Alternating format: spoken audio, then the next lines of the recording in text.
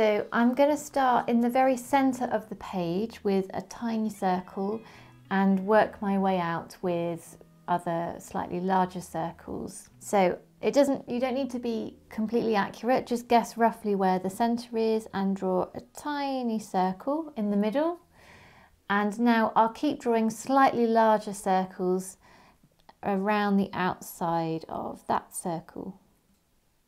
Try not to let your lines touch, but try to get the new circle as close to the last one without those lines touching each other.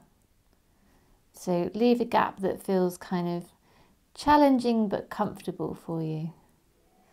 As I'm drawing these circles, I'm bringing my awareness to the spot where I begin and end each circle.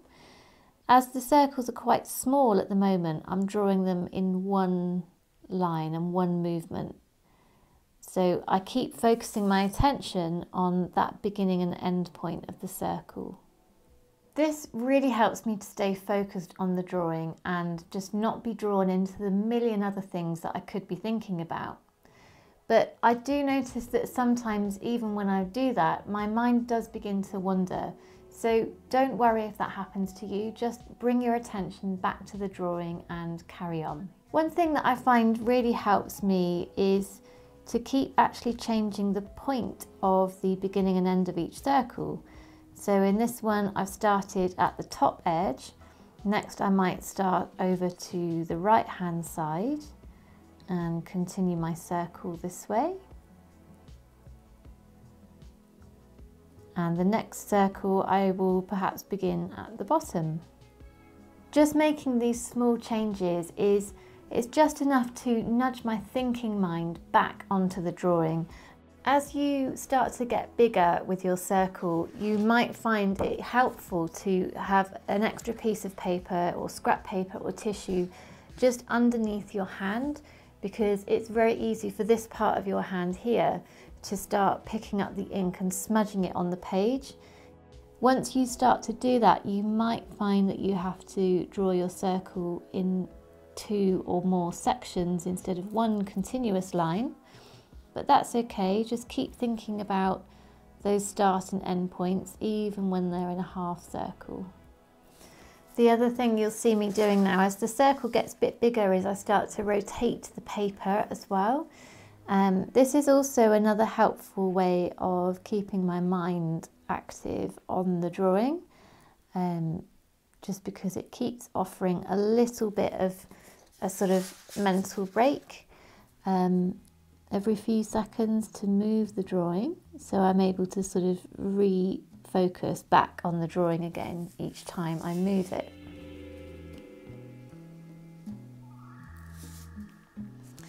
As the circle gets a little bigger, it might start to get less circular and a little more wonky.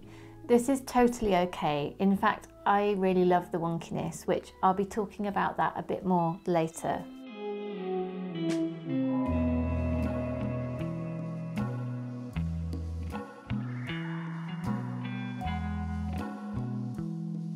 So at this point we have a lovely freeform concentric circle pattern, and you could stop here if you like what you have or if you don't have much time today, but I'm going to continue creating more circles so I can fill up the page.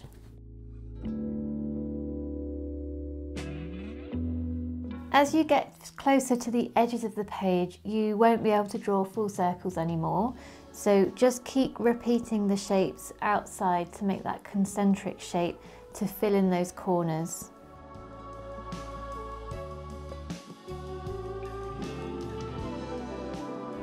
Something else that I often do with this type of pattern that you might have noticed is I change the direction of the lines that I'm drawing. So sometimes I'll create that curve in a clockwise direction, and then sometimes I'll do it in an anti-clockwise direction. So I think sometimes just changing it up can also just help to bring your mind back to the drawing. Okay, so the drawing part is done. I just now need to take the tape off, and then that will be day one's drawing complete.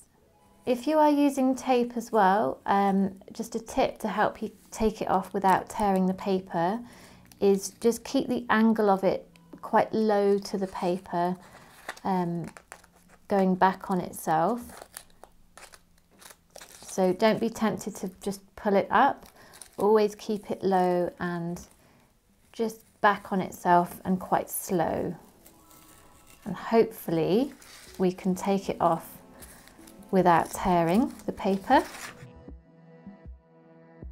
And here we are, day 1's concentric prompt drawing completed.